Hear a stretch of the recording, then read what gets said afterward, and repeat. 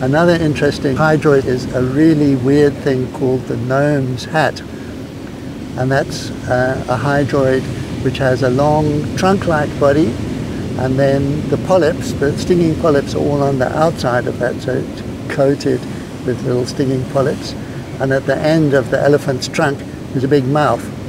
And this thing sort of wafts around in the current, and when it bumps into a food item, it stings it and paralyzes it, and then the mouth turns around and ingests it, and sometimes you can actually see like a little amphipod inside the thing jiggling around while the digestive enzymes are slowly dissolving it away.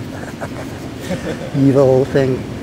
And one of the really interesting things about that animal, which is honestly one of the most bizarre things that I've ever seen, is that not only does the feeding part of the animal have this really weird shape, but the reproductive polyps look like little Christmas baubles that are arranged around the base of this tree, and they're striped and connected together with little strings, so it really does look like sort of a decorated Christmas tree.